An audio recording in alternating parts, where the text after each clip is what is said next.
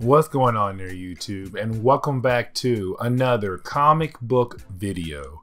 This is the channel where we sit down and cover different comic book stories from different comic book companies.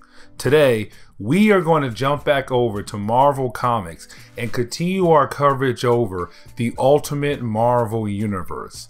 And we are going to continue to cover the last Ultimate Marvel event, Ultimate Marvel Cataclysm.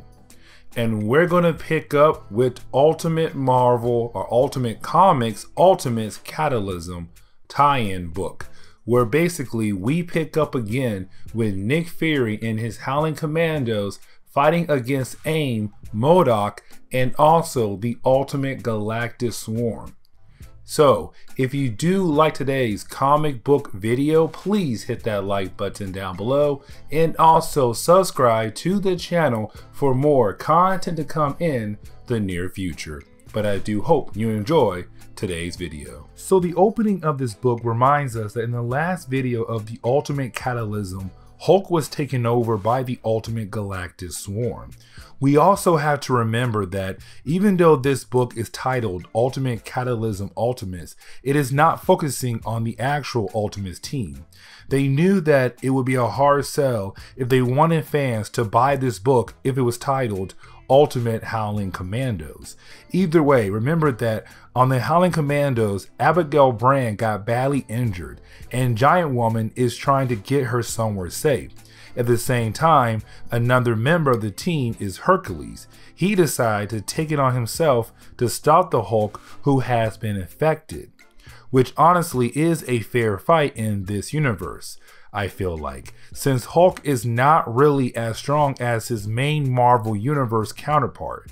So we see them fight against each other. This leads us into checking up on Falcon, who is currently hiding in and listening to this new religion group that popped up out of nowhere when Galactus arrived on Earth. The leader of this new group is actually the leader of AIM, George Tarleton. I know I just butchered his name, who is also known as MODOK. We just started talking about him in the last video that covers Ultimate Cataclysm Ultimates. He actually first appeared in the Ultimate Vision miniseries that we did not cover, but it is him basically coming out with this new religion, telling Falcon that his goal is to take the city Reed Richards built back in Jonathan Hickman days that led to a city that was 1,000 years of time ahead with technology and humans. Either way, he lost and his city was left behind. But now you have MODOK turn the city into some kind of destruction city robot, so that he and his new religion will be the herald of Galactus and lead this world into their destruction. So this leads us into getting back to focusing on the Howling Commandos, who are fighting against the Ultimate Galactic Swarm in hoping to find a way to defeat these things. Except as the battle goes on, well, more and more members of the team are starting to get taken over by the Ultimate Galactic Swarm. Remember, in the last book, Abigail Brand got infected. There is still a Hulk out there too.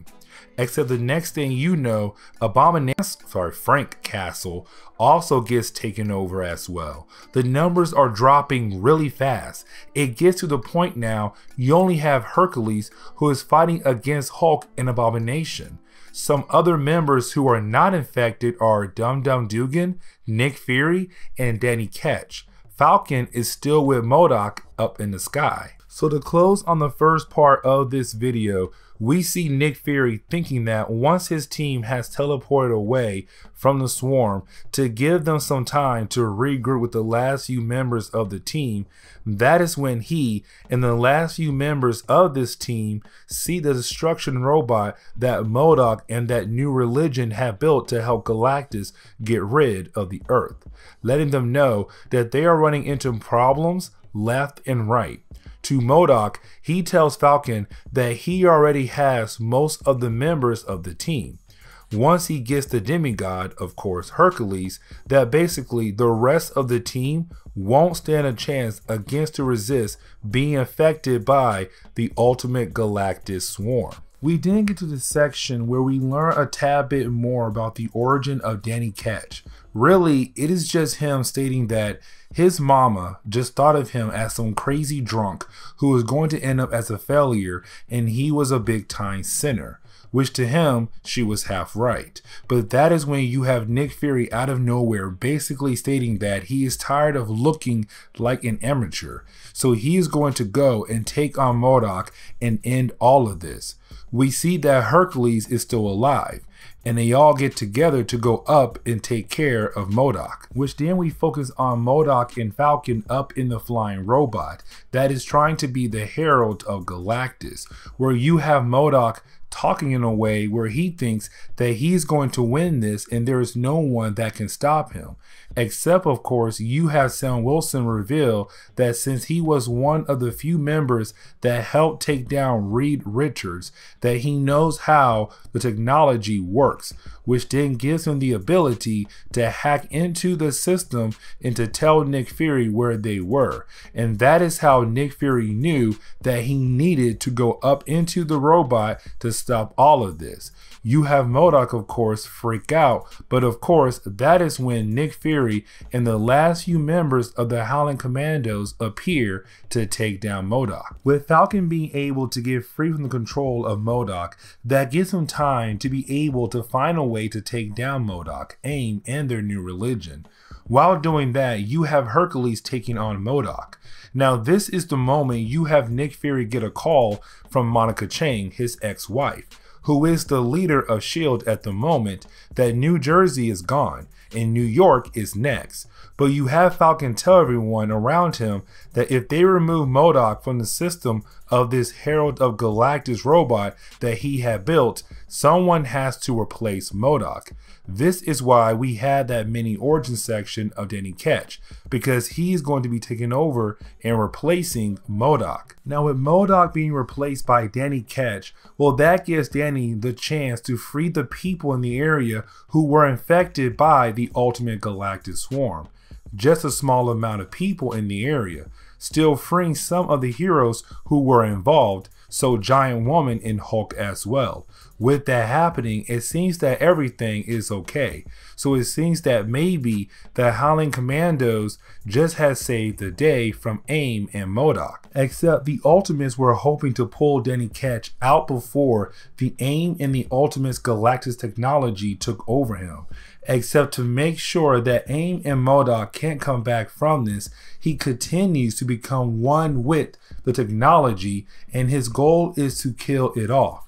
So while you have the Ultimate Howling Commandos to teleport away from the flying robot ship to let Danny Ketch blow up the ship, which to them, it seems that Danny Ketch died as a hero, letting himself become one with the technology and then killing any chance he had to come back and live on with his life. Except he's not dead, because we see that some time has passed by, which to me it seems this small section takes place after the whole Ultimate Marvel Cataclysm event. The reason why I say that is because Danny Ketch wakes up to Agent Coulson to tell him that whoever Agent Coulson works for, they have spent so much money and time bringing him back to life. Danny Ketch has become completely one with the Ultimate Galactic Swarm nanites. They are going to call him Machine Man from now on, and we will see him again in Ultimate FF. And this is where we are going to end today's video. So please hit that like button down below and also subscribe to the channel for more content to come in the near future. Also, any suggestions on books I should read, well, please let me know in the comments below, because you never know, your suggestion could be a future video down the road. But I do hope you enjoy today's video.